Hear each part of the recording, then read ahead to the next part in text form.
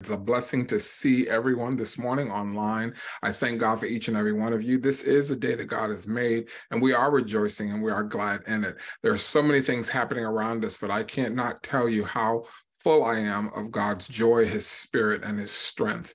Like many of you, there's probably challenges going on for you personally. I certainly have those things. I'm in one of the busiest times in my life, and I know that it's actually an answer to prayer. And even though it's tough to go through what I have to go through the next couple of months, I know that it's God setting the stage and preparing for a greater blessing. And so I'm very staying in tune with him during this time of challenge. And many times when people are in a challenge, they run the opposite way. But I've been running to the Lord, and he's been my strength. And I pray that he's been your strength. I thank God for prayer. And I thank God for those that have been faithful in prayer. It is good to spend time with you in prayer because we really grow together even as we pray together. And I thank God because there's nothing else you know to do. It is to pray. And I thank God for prayer this morning. I thank God for each and every one of you. I am inspired by all of you as I entertain the question for our community chat today. I just began to think of each of you and different things about you that certainly inspired me. And I pray that you remain inspired by God himself, his spirit, his word, but also by each other. And I appreciate encouraging one another. We have no idea how valuable that is. The Bible talks about encouraging one another, but it is so important to put that into practice. I know that I love to hear encouraging words because, again, you don't know what it looks like. And I'm someone that when I'm going through a lot, you won't know because I really focus on not giving the devil any glory for all the stuff that he might be trying to do to me because I know that it's not going to prosper. I know that God is going to strengthen me through it. I know that I'm going to come out better for it. And so, again, it's about that perspective. And I thank God for that perspective because I don't want to glorify the enemy. I want to glorify the name of the Lord. And so I'm here today as when you wake up, I'm victorious because I've woken again for another day. And again, God's joy is renewed every single day. And I thank God this morning. I thank God for everything that he is doing. He is doing great things. And we just have to remain faithful to him. And I'm expecting God to do greater things. And that's the theme for us is greater expression, greater than before. And that is just what I'm living for every single day. I don't know about you, but my life is very, very busy, but it's not too busy for God. I mean, I stay excited about this theme because I know it's for us and it's for you even personally, greater than before. And again, taking your life to greater levels. It's interesting. Many Christians we've gotten comfortable kind of having this rise and fall experience with God. And we stay so focused on ourselves all the time, like God just saved us to deal with all of our problems. But as you've heard this morning, you've heard throughout the year, the messages, God wants us to have more so that we can do more for him in the earth and letting his kingdom be demonstrated through what he's called us to do. And so it's good to live life with purpose, knowing that I'm heading toward a destination so that I can be reflective of the kingdom of God in the earth. And so I pray that you remain motivated and you don't think that this is just about you, God dealing with all of our problems. God is not a psychiatrist or shrink that we just go to when we have problems. He helps us out of our problems. We go along for a while and then we get in trouble again. Then we come back to him.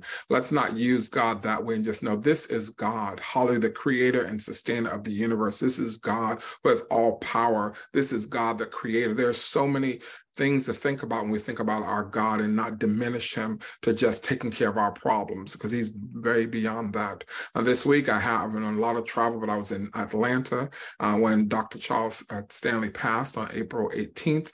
And again, you talk about being inspired. This is someone that has inspired my walk with God for the decades that I've been saved for almost 40 years. I thank God for Charles Stanley and his ministry over the years and his family and just the witness he has been in the earth. And if you really got into Charles Stanley, you'll see his life had lots and lots of challenges, but you talk about a consistency with God. This is another one of those great theologians, but really just servant of God, because that's really what he liked being, just serving God's people and getting the message of Jesus out there. And that drove him his entire life. And so I thank God for his witness. And again, just want to acknowledge that today. And if you haven't heard of Charles Stanley or you haven't listened to a message of his, this is a good time to do so because I'm sure they're going to have a lot of treats for us just to celebrate his passing. It was interesting. I was watching his viewing, which was on Saturday, and he had over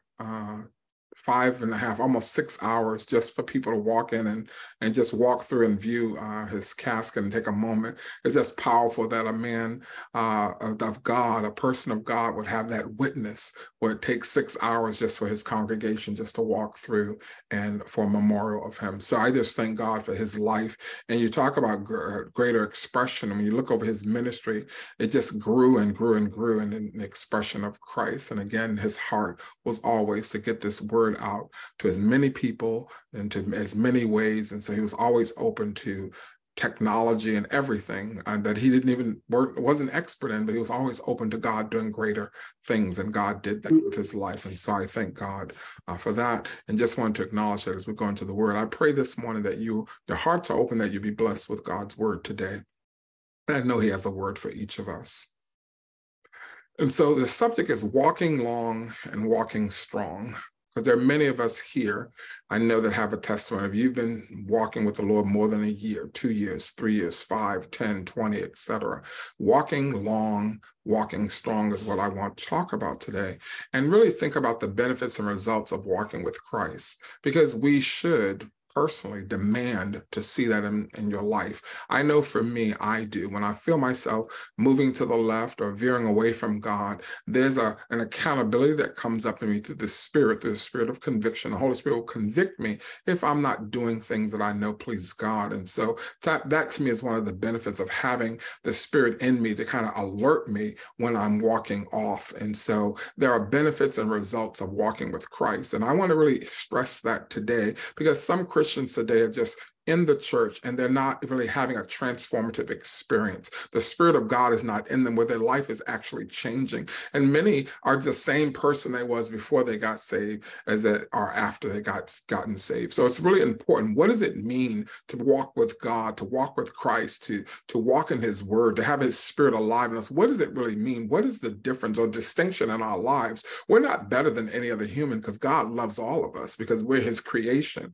But when we have Christ in our lives, there is a distinctive life that we begin to live, and a way we lead, hallelujah, that really shows that we are ambassadors of heaven and actual children of God. There is a light that comes, and everything that we go through it differently than someone who doesn't know Christ. And so it's important to hold ourselves accountable. And I know it's hard when others hold you accountable, but we should be the first person to hold our own selves accountable, even before someone else has to do it, and not get mad when people do point out some things, but we jump to, oh, don't judge me and so forth. But, judge yourself, if you will. But walking long and walking strong. And let's talk about the benefits and results of walking with Christ, which I think God wants to emphasize for us today, greater expression. And I really feel this is one of those pastoral message, really over the sheep. So I pray that you receive what God has to say.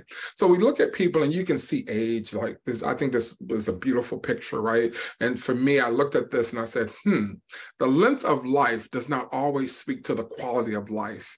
And if you ever see people, and just from traveling a little bit for myself, and I go around, I see people living in certain situations or in certain countries, places, there's life on their face that you can see. But even though you see older people, you say they lived a long life, but what was the quality of life about? And so I want you to kind of think of that too. I've been walking with God a long time, but what is the quality of my life with God? Because I think that's what God wants to speak to, because today people have gotten lazy. We've gotten very lax about our relationship with God. And so the quality may not be where it should be. And I know that if you're like me, you want to make sure that the quality of my life with God is really reflective of the length that I've been with him. So the length of life does not always speak to the quality. And so even when Christ has changed our life, many don't, that change is not reflective. We should see that change in our lives. And if we're doing the same thing over and over, then something is wrong, because Christ came and changed our lives. And so what are the things that you and I can list that have really changed? Has your attitude changed about things? Has your response to things changed? And I would think those are two things that we should be able to speak about. Yeah, the way I used to think about things, I don't anymore. And therefore my attitude has changed. My will and desire to do certain things has changed. My desire to be around certain things, around certain people has changed, because Christ has come into my life. And the more that I grow with him and walk with him, then other things, other transformations are going on. But when you don't see anything reflected, then that is a problem.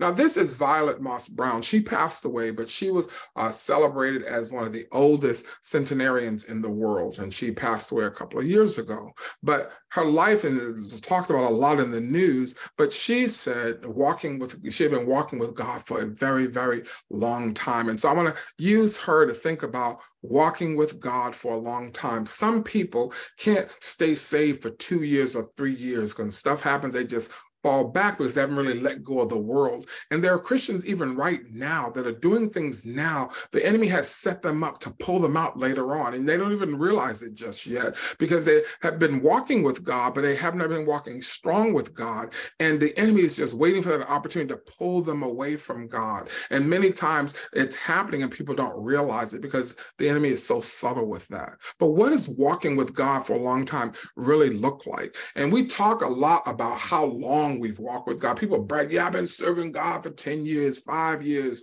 35 years. And it's really been a long walk. But the question is, what has been the quality of the walk? What about a strong walk? So you've had a long walk with God, but has it been a strong walk with God? There are so many people in the church, and people say, I grew up in church. I've been in church all of my life, but that does not mean what people want it to mean.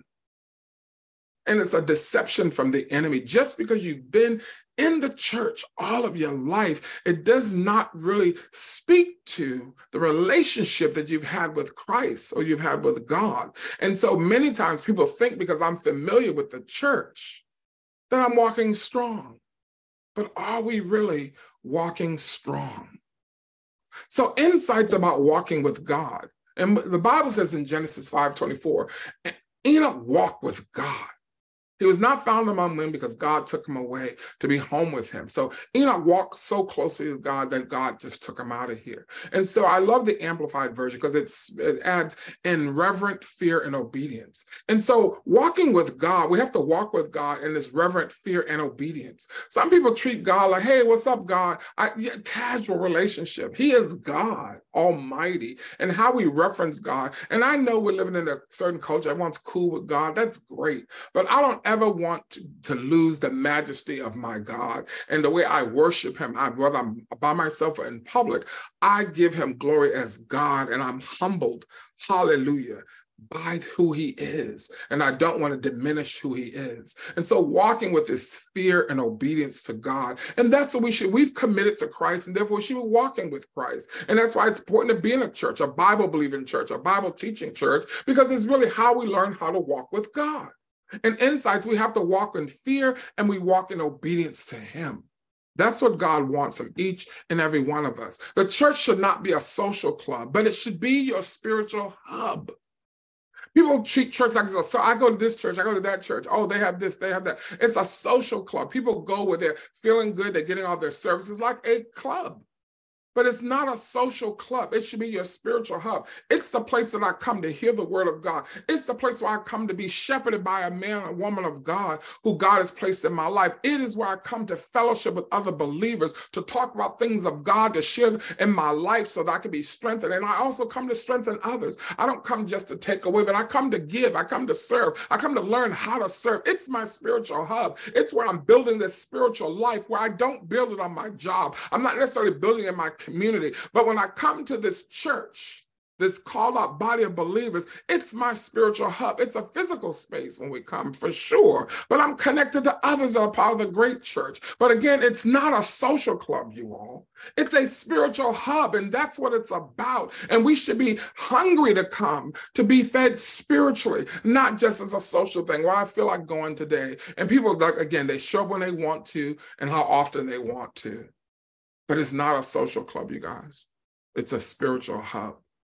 Other insights about walking with God, and I'm basing this on 2 Corinthians 6:14.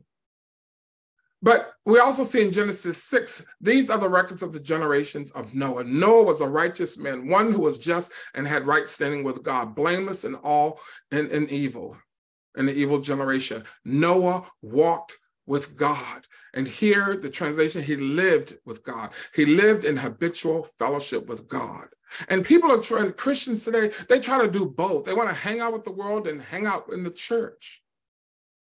But their fellowship can interrupt your walk with God.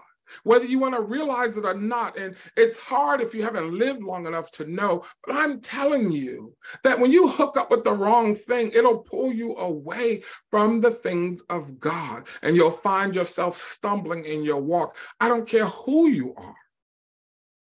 Corinthians lets us know, don't be tied up unequally to people that don't believe, because those things, those kind of people can have a tendency of pulling you away from the things of God.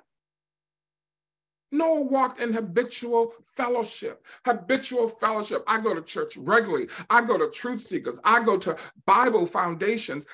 That's part of what we do in this particular church. And people that don't do that on a regular habit, that is a problem. And I spend lots of time in prayer. I'm like, God, if they would just get connected and solid, they can build a life. But it's hard to build a life if you're not willing to lay down a foundation in your life. What's wrong with letting people know I can't do this because I have Bible study? I can't do this because I study the word on this day. I can't do this because I go to church. I'm part of a spiritual hub, and that's why I'm getting fed.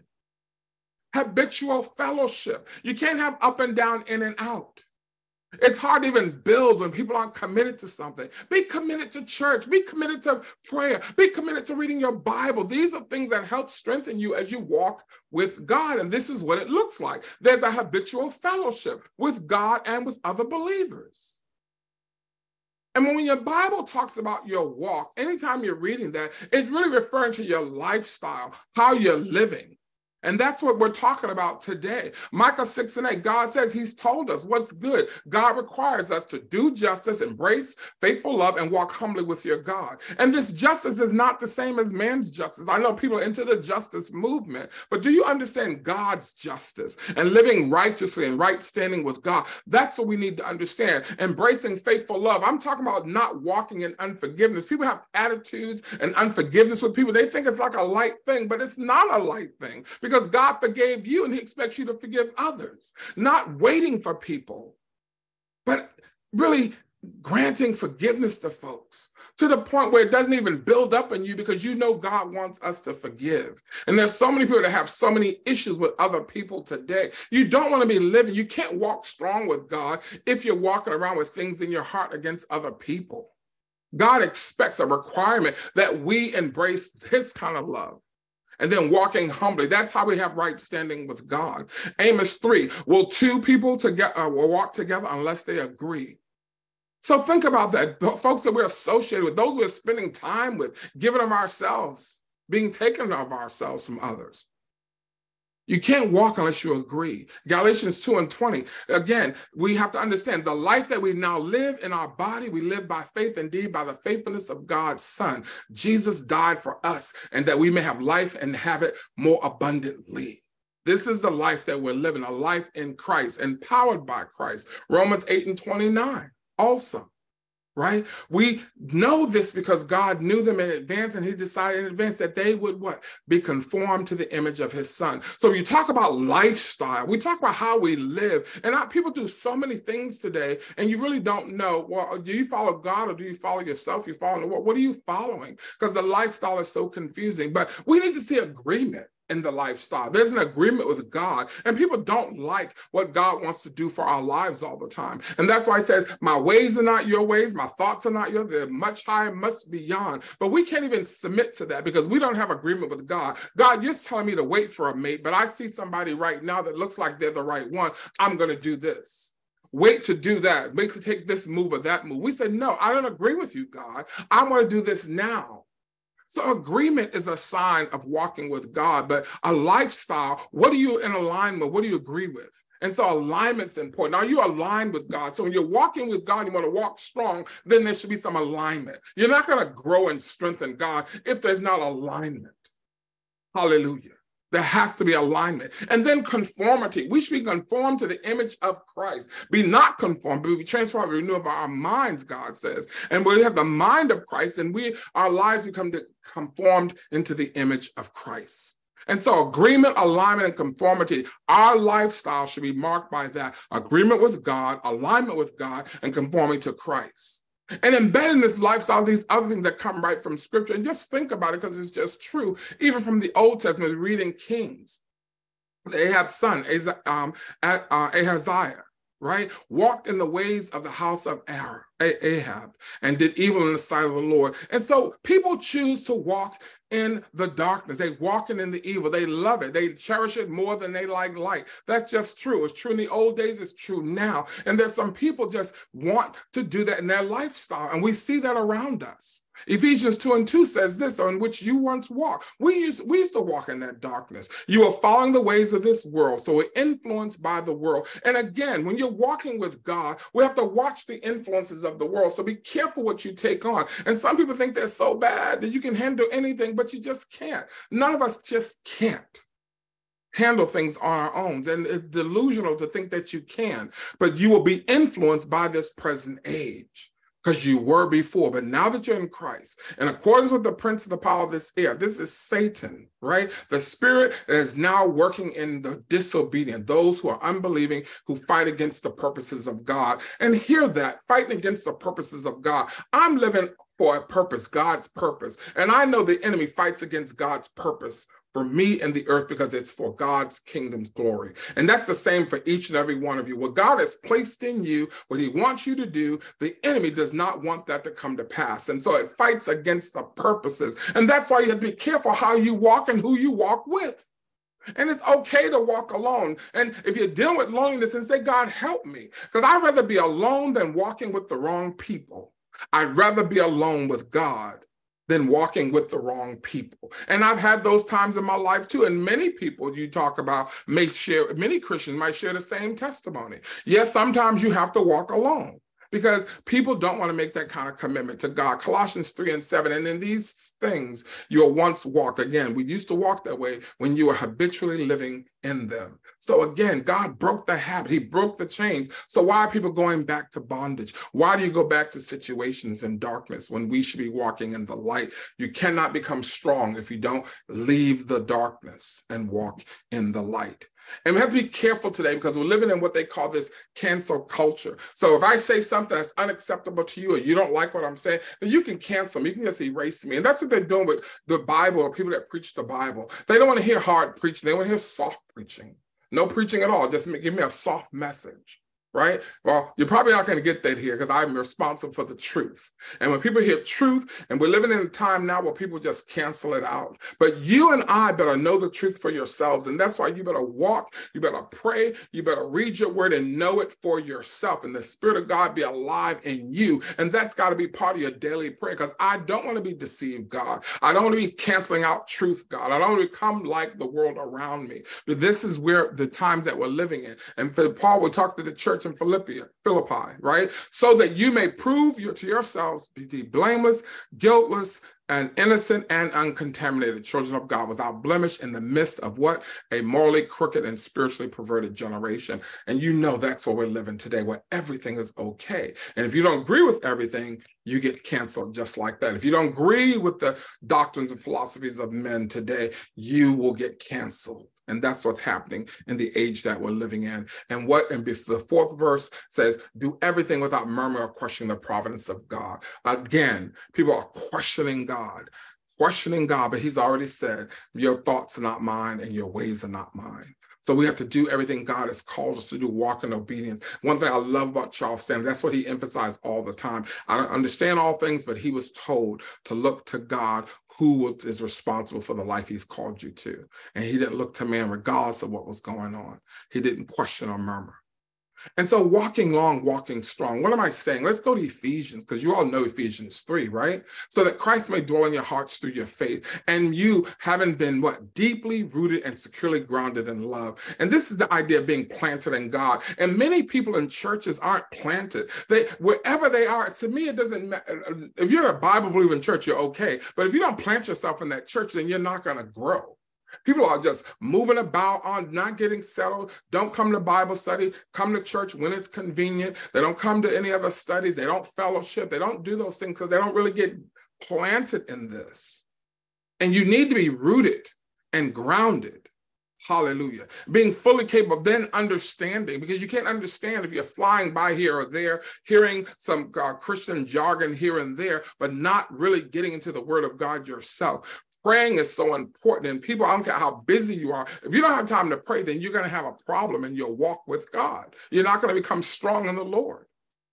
But again, being rooted and grounded, being capable of comprehending with all the saints, I mean, God's people, the width, the height, the length, the depth of his love. And what Paul was talking about, this full experience of God's amazing and endless love. You don't really know what that's like yet until you really get yourself settled. As you're walking with God, that's when you become strong in the Lord. It's like, wow, I am overcome by this love of God in my life. And God wants you to experience that. What is it like to be protected by a King of Kings and Lord of Lords? What is it like to have your life covered by God, and giving God that opportunity to cover your life, giving God that opportunity to come through for you, being faithful, to hang on and endure as a good soldier and watch God come through, giving him that opportunity to show you who he is. And some people just can't wait. God, I didn't trust you, so I did it myself. But learning how to wait on God, and I can't move from that because I've had my own personal testimony, how God has come through. And so I don't doubt God. And so when people say, well, when is it going to happen, Pastor Ken? When is it? I don't know, but I'm telling you to hang on in there. I'm telling you to wait on God. I'm telling you to trust him with all your heart and your might, because he will come through.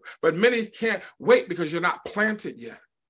And then he says, and that you may come to know the practical ways of know. You know him through praying. You know him through reading your word. You know him through fellowshipping with the saints, not fellowshipping with people that don't know a lick of God's word, not with people that don't have faith in God to deliver, faith in God to heal. Hallelujah. Not people that don't know God. But you want to be around those that know him, that you have this personal experience with God, that are going to tell you that God is your Savior, that God will come through for you. I'm praying that God covers and bless you. You need to be around people that know God, that can give you that word, because sometimes we do get low. But I don't run to Oprah. I don't run to other people. I run to someone who knows God, and I say, pray for me. Hallelujah. Because I know that you have a relationship and experience with him that passes knowledge. Right? And then that we may be filled with the fullness of God, the Holy Spirit. And as you're walking with God, that's how you become strong. I'm filled with God's Spirit. I have this rich experience of God's presence in my life. Hallelujah. And when I need him, I call him and he is there. There are times when we go through you all, but if you take your time to set aside time to pray and seek God, I know God will overwhelm you with his presence. And there's nothing like the presence of God. Like the song in the liturgy today, pressing and breaking, that's all making new wine. I don't mind going through because I know God's got me, because that's what his word says. So being planted. And so this is how you become strong. So be strong in the Lord. Pray like you should. Read your word like you should. Fellowship with other believers. Exchange the word of God. Encourage one another. Be strong and help others to be strong. Don't just walk long, but be strong in your walk. Walk strong, not just brag about I've been in the church all my life, I've been saved for so many years, but are you walking strong? God wants you to be strong and to walk strong. And this is a quote I want to share today. Remember, it is not your weakness that will get you in the way of God's working through you, but your delusions of strength. His strength is made perfect in our weakness. So point to his strength by being willing to admit your weakness. And some people don't want to admit that we're human.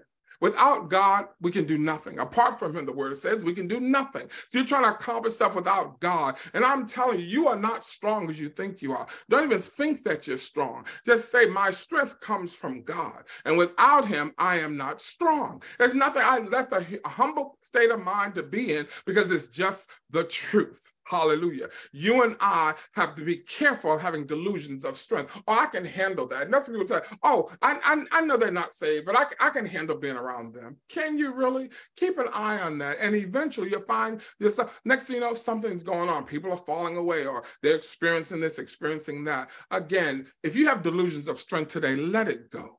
Let it go. Hallelujah, because you are not strong without God. And again, as you're walking with him, that looks different and grows in your life. What does it mean to walk strong? You need to start testifying. Well, you know, I didn't used to pray at all, but now that I've been walking along and getting strong in God, I find myself, I have to pray in the morning, because that's what happens over time. You cannot be saved for a period of time and then say, it's hard for me to pray. You're not growing strong in God, because you should, there's hunger to pray at this point, reading God's word. So again, don't delude yourself that you're strong when you're not. Let's learn how to walk strong. See, fragility and weakness, and people may look strong, but they're fragile, because least little thing happens, it gets thrown off.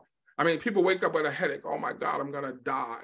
No, be gone, headache. Speak to that headache, right? You can't slow me down today. And I don't know about you all. Sometimes I prayed and I've accepted my healing in the morning time, but by 10 a.m., 11 a.m., that headache is still there. That migraine wants to come on. And I'm still saying, I am healed in Jesus' name. And I'm keeping it moving because I'm not allowing that to take dominance over my body. And at some point, I feel God's strength and I'm all right by 1 or 2 o'clock in the afternoon. That's what I'm saying. I am not fragile in my faith. Hallelujah. I know that every day is not a great day. I know that there's some hills to climb, all of that. So I'm not fragile in my faith or weak. We know who we are. We know the enemy wants to slow us down. And therefore, when he comes, we do have some strength to fight back. Because again, greater is he that's in us than he is in the world. So again, you walk strong. Don't walk all fragile like the least little thing happens, you ready to give up. No, I don't give up like that. Hallelujah. Being effective in our lives, not just effective. And effective is emotional. People are not effective, but they're quite emotional about being saved, right? They are going through all these emotions. It's not all about your emotions. It's got confidence and faith. You need to know I am saved in Jesus' name. It's not even emotional sometimes. You can get emotional, right? But you want to be effective in your walk, not just emotional in it. I'm effective in it, where I've learned how to endure certain things. I've learned how to be content in this or that and keep God's agenda moving in the name of Jesus. Be effective. That's what happens when you walk long and walk strong. I am not effective in what God has called me to do in the earth. My light is shining. It's not flickering and it's not out. I'm not a Christian that's walking around with a burnt out fuse. No, I'm effective.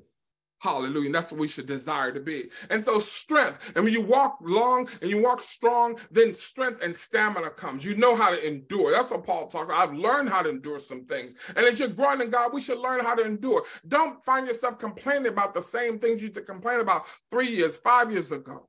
Have some stamina. Say, I'm able to endure longer than I used to. And this is what it looks like as you're growing and walking strong. So if you want to be strong in faith, then you have to stand in faith. See, that's the thing. You can become stronger as you stand. Having done everything, continue to stand, and God will strengthen you in your stance. So if you really want to be strong in the faith, and somebody out there say, I want to be strong in my faith, then you have to stand in your faith. And if you want strength, then you have to be open to being strengthened. Hallelujah. But people that don't pray, people that don't read God's word, then how is he going to strengthen you? Magic dust from the sky. It doesn't happen like that. If you want strength and you need to be open to being strengthened, you need to go to church. You need to hear a word from God. You need to read a word of God. You need to pray. You have to be open to being strengthened. Hallelujah. So walking without commitment. And that's what people are doing. Many Christians, they're walking long, but not walking strong because they're not really committed as a Christian. So Jesus said, who will walk with me? Come walk with me. Remember the young man, Jesus, let me go home for a minute and I'll be right back. People, your priorities, either you're walking with him or you're not. Either you want this life or you don't. People are trying to do two things, and I'm telling you, you can't. Give me a minute, I'll be right back. Lord, let me just finish up this relationship and I'll be okay. No. Follow me. Hallelujah. And walk with commitment. That way you'll be strong. Also, walking long, but not strong. All right? Because again, I've been in the church all my life, but the question really is, how long has the church been in you? Because there's some Christians been walking for a long time, but you can't tell the church is in them. They're not the ecclesia. There's nothing about them says that. So you may have been walking long with the church all your life, but is the church in you? His church, do you understand the power that's in you? Is it really in you? Again, people and Christians, they talk a lot, but hearts are very far from God. And it's disappointing sometimes when you meet folks and it's like, wow, you're not living worth a lick. All that big talk you was doing, I thought you were really living this thing, you know? And I'm not judging, I'm just saying there's no power. You know, when you see people doing stuff or swearing here, it's like, well, really? He can't keep you from doing that kind of stuff? No, there's this strength that comes as you walk with God over time. Hallelujah. So close, but not close, you know, like a child, you know. I'm sure this little boy here is, you know, not taking in the word at that deep level. It's close, but not close, right? So proximity, the physical closeness does not equate to intimacy, attachment. So people are proximate to God, but they're not intimate with him, right? You're close, you come to church, you do this, you do that. But again, are you really attached to him? Is there an intimate relationship between you and God? Even though you've been walking long, are you walking strong? Are you walking that intimacy with God is the question. You know, it's like somebody that says, you know, a college student, you know, yeah, he's my roommate, but I'm not close, and I'm close to him, but I'm not close to him, right? People make that distinction. People, you know what I'm talking about. Yeah, he's my roommate. I'm close to him, but I'm not close to him. Because some people say they're close to people, but they'll emphasize, but I'm not close to him. What are they saying? We're not really attached. We're not really intimate like that. And I'm not talking in a sexual sense. I'm just like, intimate connection is what people are really connected in this. So there's some of you that know what I'm talking about because you love your brothers and sisters, because there's something that you feel intimately connected with them because of Christ. Hallelujah. Thank God for that intimacy. That's what we're talking about, not just being physically close to somebody, but really having that intimate attachment is what we want with God. So just walk strong is what I want to share today. Like in Ephesians 6, like in conclusion, at the end of that, it says, like, finally, be strong. Draw your strength from him. Be empowered through your relationship with God and the power of his might. Hallelujah. Not our own strength, but be strong in God. Let God be strong in you. That is all we're saying in the message today. Hallelujah. Walking in the times of climate change. And you know about climate change. It refers like the shifts in temperature and weather patterns. Everyone's talking about climate change. And again, it has a lot to do with what we're doing. And we're the drivers of that change. But think about spiritual climate change, because I've also been praying about that, because that's what's going on. There's a different thing going on in the spirit. So there's a spiritual climate change, and the main driver is this declining spiritual behavior. So people are forsaken to assemble themselves together. Even when it's simple to click on and come online, people are not even doing that anymore. Right? This decline in spiritual behavior. You stop praying the way you used to pray. You stop going to Bible study or prayer like you used to. Again, that's declining that behavior. There's a falling away from the faith according to 2 Timothy. That's what's going on, this climate change. There's apostasy out. People just absolutely falling away. And also there's intermittent prayer. Like the Bible says, pray without ceasing, but people pray when it's convenient. They pray when they remember. But how about being committed to some consistent prayer? How about being committed to getting online and having prayer? It's so easy now. You don't have to physically go anywhere, but people don't want to pray. I'm praying with many people, not just the prayer we do here, but I'm connected with other prayers because I love praying and I don't deny praying. If you want to pray, let's pray. And then also, we live in a time where people are exchanging truth for lies. That's what's going on. That's the climate change. The spiritual climate has changed. And so as I conclude, I want to say this. You know, these are not twins, by the way. This is that doppelganger. Right? So the brothers called error and truth I want to talk about, because Eve met these brothers in the garden. Error and truth in that conversation she had with the serpent. Like we right now get entertained by error and truth, the two brothers. And A.W. Tozer says this: so skilled is error at imitating truth. I'm going to say that again, because people think you're hearing truth, but error imitates truth. It's so skilled as error at imitating truth that the two are constantly being mistaken for each other. And even in the church, because people don't study for themselves, you're not growing strong in God, you can't discern between error and truth, right? You mistake truth or error for truth, and it's not. It takes a sharp eye these days to know which brother is Cain and which is Abel. I'm encouraging you all, as you're walking with God, walk strong. Don't just walk long, but walk strong so that you have discernment. You know what's going on. Jude 3 says, dear friends, I wanted very much to write you concerning the salvation we share. Instead, I must write to urge you to fight for the faith. We have to fight for the faith.